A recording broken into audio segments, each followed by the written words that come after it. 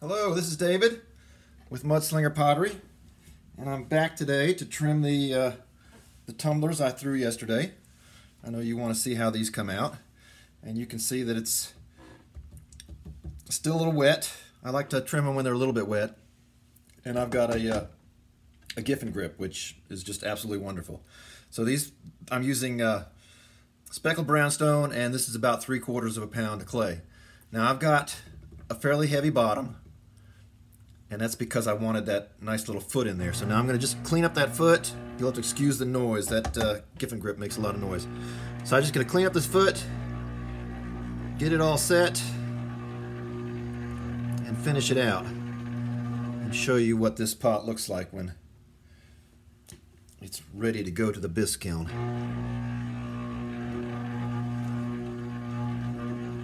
I like a heavier foot,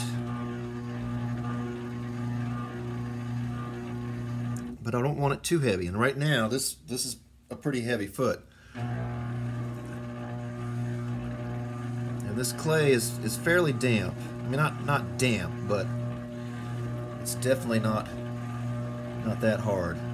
So I'm just going to clean this up.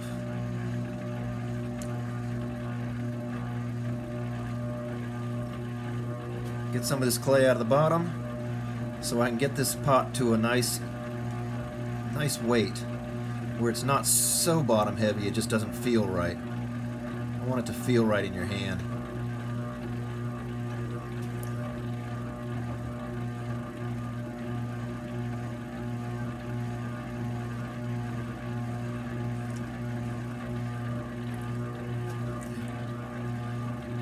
I think a foot really finishes off the pot. It can make a good pot into a really nice pot.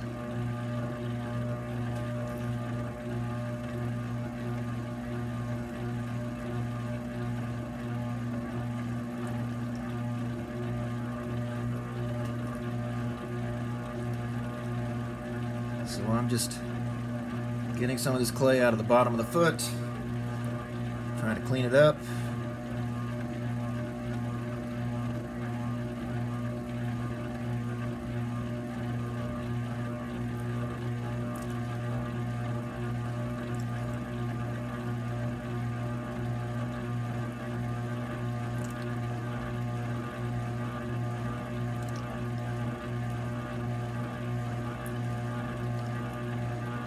And one of the advantages of working with trimming a pot when it's a little bit wetter, you can use a rib and really smooth this thing out.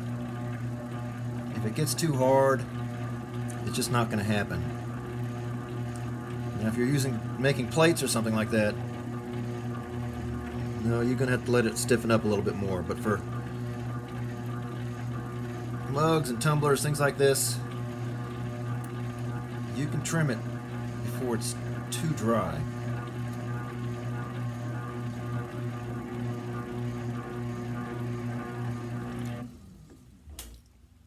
Okay, so the last thing I do, and I want to get this right. Okay, I've kind of moved it a little bit here because it is kind of thin. But I've got 3 points up top. I've got 3 points on the side of the tumbler. And I like to cut out the bottom of the tumbler's foot. And I do that, find my spots here,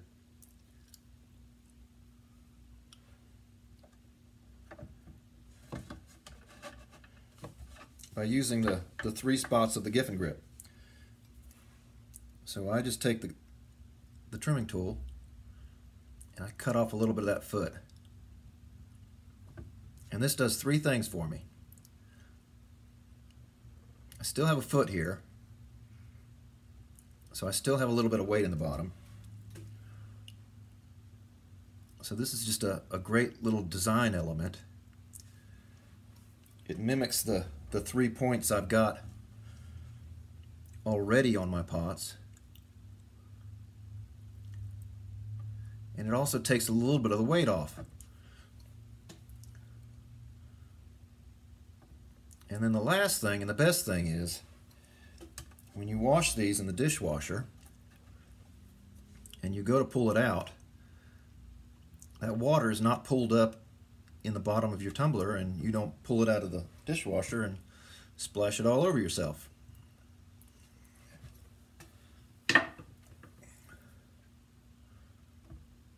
So I just take a little bit of water, clean this up, smooth it out.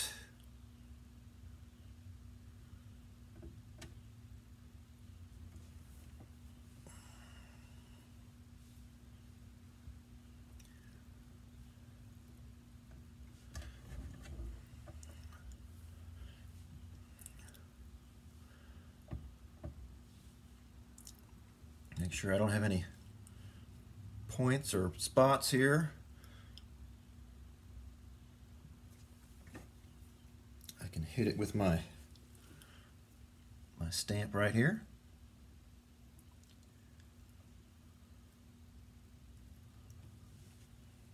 And I just have to clean up a couple spots on the side of the pot here, right here.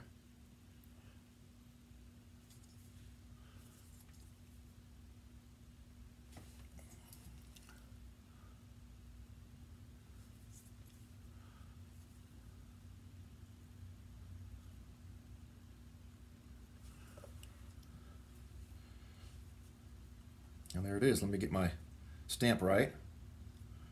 So I've kind of used three feet, three push outs, and then three raised undulating rim. So there it is.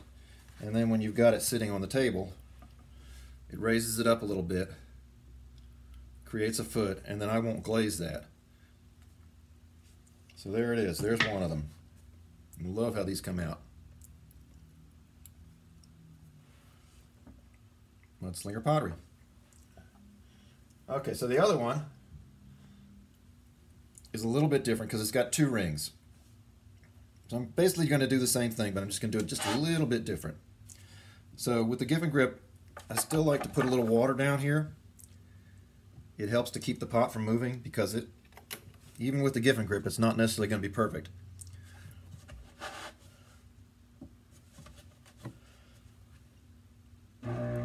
So even after I put it in the Give and Grip, I like to check it and make sure it's right. So same thing, I'm just going to clean up the edges.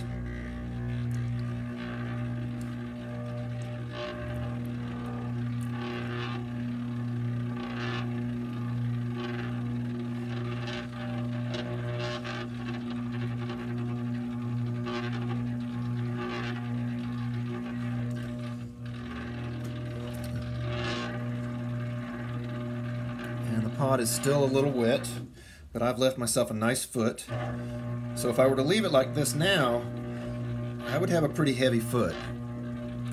And I want it a little weight there, but I don't want it so much that it just seems off.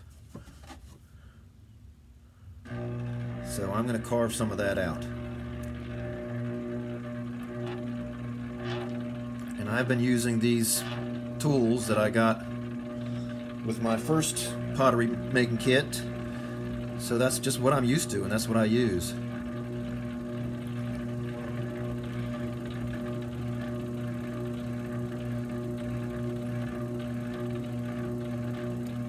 I know a lot of people who won't cut a foot out in their pots. You know, just why waste the time? Who looks at the bottom of the pot? But like I said, I think a nice foot really finishes off the pot, really gives it that completed look, and can turn a good pot into a great pot.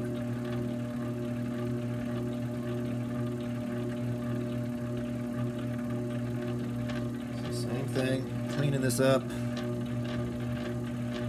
getting some of the weight out of the bottom.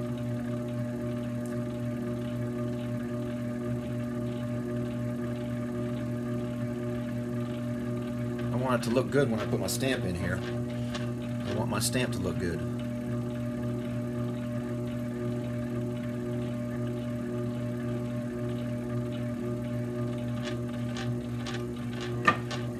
And once again, because this is a little damp, I can take the red rib I can just hold this on here, smooth it out, push all the grog and sand back into that clay, and really get a real nice smooth bottom so it's not going to be scratching up somebody's table. Okay, so I'm going to do the same thing. I'm going to cut out 3 sides, but I'm not going to do both rings. I'm just going to cut out the top ring here.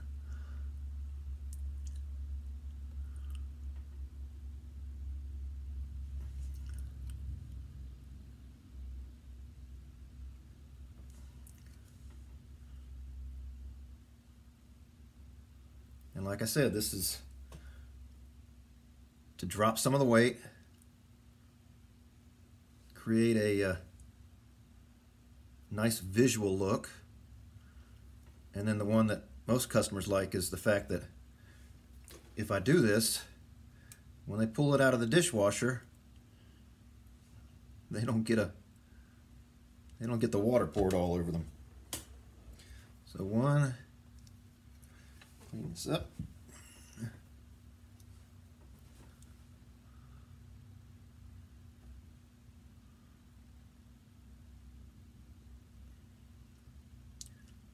And the only way I can do this is if I leave this a little bit damp. If it gets too hard, I can't cut these feet out. Not and get them to look right. And this one's a little bit harder because I am trying just to get that top ring, not get that second ring.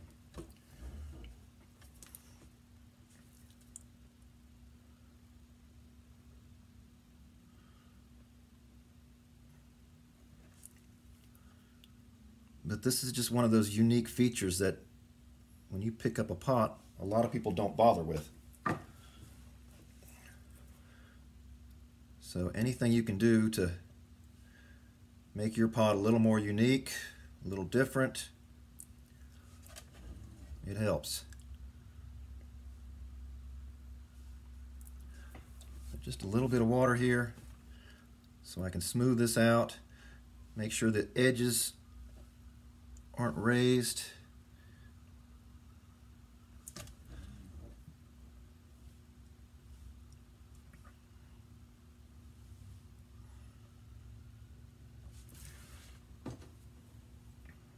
Get my name on the bottom of this thing.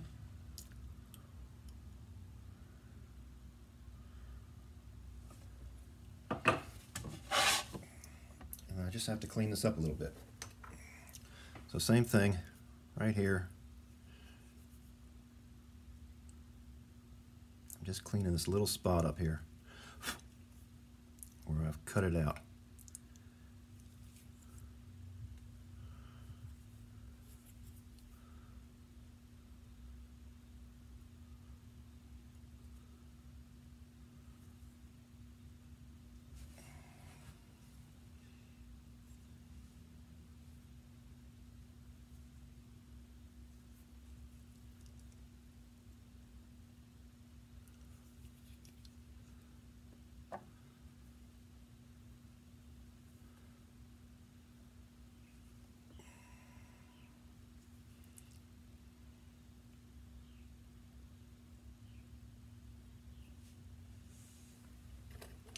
Okay, there we go. So there's the bottom. The foot lifts it up off the table a little bit. Gives me an area where I will not glaze the bottom and then glaze the rest of the pot. So it gives it a definition area, a defined area where that is, and it looks like the pot is sitting on a little stand. And that was done, the foot was done by just a credit card, 2 hole punches there that fit in the side of the pot when I threw it. So there you go. When I get these fired, I'll take some more pictures and post them out there. So I hope you all have a great day. Take care.